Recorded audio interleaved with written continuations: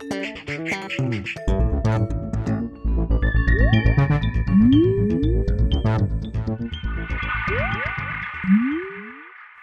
everyone and welcome to The Vortex, where lies and falsehoods are trapped and exposed. I'm Michael Voris. Young men are being totally raked over the coals in this culture by the high-powered engines of radical feminism.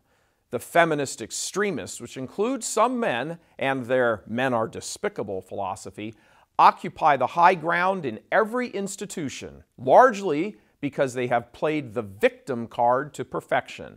They control the education establishment, the media, the entertainment world, the courts, and even the various religious bodies. And they have done this by taking aim squarely at authentic masculinity. So today, older boys and younger men dance to the music of feminist rage, not to mention quite a few older males as well, who still knew better back in the bra-burning days of the 1960s. The masculine, authentic masculinity has become so belittled and denigrated that boys do the easiest, laziest, gratifying thing available and simply retreat into video games and pornography and are drugged up by the feminazi-controlled education system, which diagnoses 1 in 7, pay attention to that statistic, 1 in 7 American boys as having ADHD, and then writes them a script for Ritalin, a powerful mood-stabilizing drug, merely for being boys. The scourge of the church in the past 50 years has been the lack of the authentic masculine, because an effective authentic masculinity would never have allowed this highly charged, destructive, radical feminism to emerge and kill the men.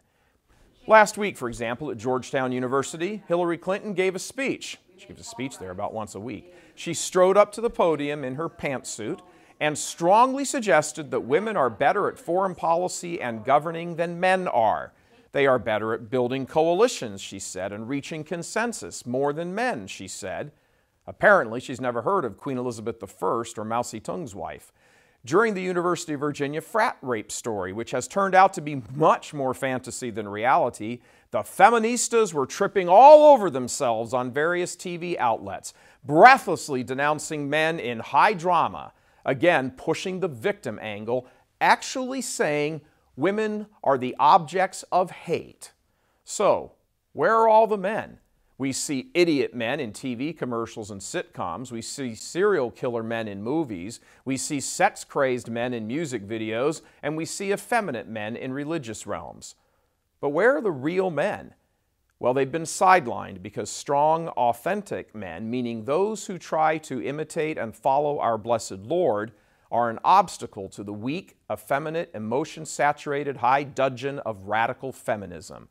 And it is precisely this that must be fought against. Shrill, radical, destructive feminism must be confronted by confident, authentic masculinity, which means it must be developed, coached up, and trained. All this week here, we've been revealing to you new things, all things new that we have and are doing here at Church Militant TV in conjunction with our sister organization, St. Michael's Media. Monday, we told you about the additional building just 41 seconds away that was graciously and generously donated to us. Yesterday, we gave you a peek at the nearly completed all-new studio we've been working on since the summer. It's almost complete, but in need of just that final push. Today, we are introducing to you a new mentoring program we are calling our Pause program. In the new year, we'll be unveiling more of the details, but it's our effort to try and fight back against the culture of anti-authentic masculinity and the culture that is enthralled with it. We've been sitting back for quite a while talking about this and thinking about it and tooling it around and observed that the two main weapons Satan has used superbly, each in conjunction with the other in tandem, is the media and the destroyed sense of the masculine. So, we're going to be launching this pilot program to bring aboard 4 young men, roughly college-aged, who are willing to put their lives on pause for a year, hence the name of the program, Pause. These young fellows will recognize the need to develop strong men and give them a chance to grow with us in both virtue and media training. We will begin the application and selection process early next year and have many more details at that time available for you. But for now, we wanted to just share with you that this is our plan, a plan we've recognized a need now for quite some time. There are all sorts of practical concerns to consider beyond the more noble goals of helping young, serious men prepare to tackle a culture waiting to eat them alive.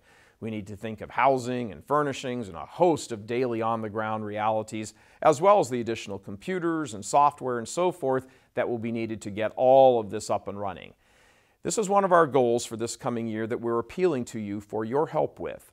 The counterattack against the culture must be an all-out, daily, broad-based assault. And in order to accomplish that, there need to be shock troops, strong, unwavering, ready to dedicate themselves to the struggle, regardless of the cost for themselves. The battle is the spiritual warfare which must be fought, but also trained and prepared for. Few apostolates are positioned as Church Militant TV and St. Michael's Media to launch such an effort, because we go toe-to-toe every day with the culture of evil and radical feminism that has invaded the church and laid waste to souls.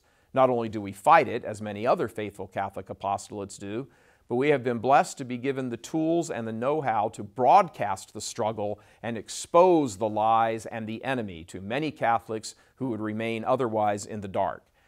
We want to bring on board young men, young dedicated men, and have them take a pause from their current life plans for a year to train for war. We'd like your help in accomplishing this goal because we feel this kind of work must be done.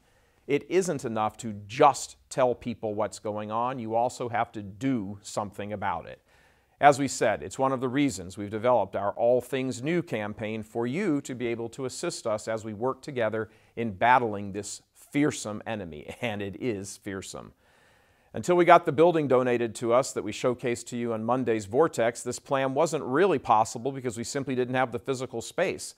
But now, with the new additional building and the numerous new duties in our new studio, this all of a sudden has come at the perfect time. So, can you please help us advance this great master plan to fight back, to strike back and help prepare others to do so as well? Just please click on the link or go to churchmilitant.tv/donate. Your initial contribution to the Pause program will help us move things along and make all the necessary preparations to launch this exciting effort. We're hoping that this pilot program of 4 boys, 4 guys will expand to more men in the next few years, as well as become a model of sorts to launch an initiative for young women's programs as well. Picture it. A steady stream of young adult Catholics properly formed in virtue and the faith, with hands-on daily experience in the most exciting faithful Catholic internet media venture on the planet, ready to go into the culture and fight back. Oh yeah, it's about time. Please help us bring this to reality. It can be done. Please just click on the link. Tomorrow, a whole new look for one of our most popular shows. Around Church Militant these days, it is a case of all things new. God love you. I'm Michael Voris.